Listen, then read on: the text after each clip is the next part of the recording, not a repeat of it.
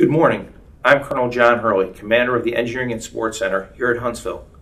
You know, a hallmark of a great organization is that it's willing to evolve, it's willing to develop, it's willing to adapt. It wants to become a different and better organization in the future than it was today. Oftentimes, this divergent thought process comes from our new employees as well as our more seasoned staff who have the perspective of time. Regardless of whether you're a new employee or have been with the center for a while, we're looking for your ideas.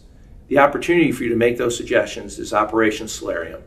Operation Solarium is a program where teammates from across the center make suggestions on new business opportunities that the center should consider, as well as business improvement that will make us more effective and more efficient in delivering.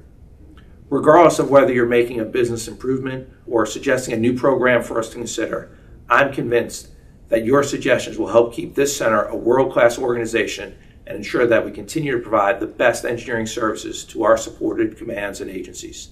Thank you for your consideration. I look forward to seeing your ideas. Essayons.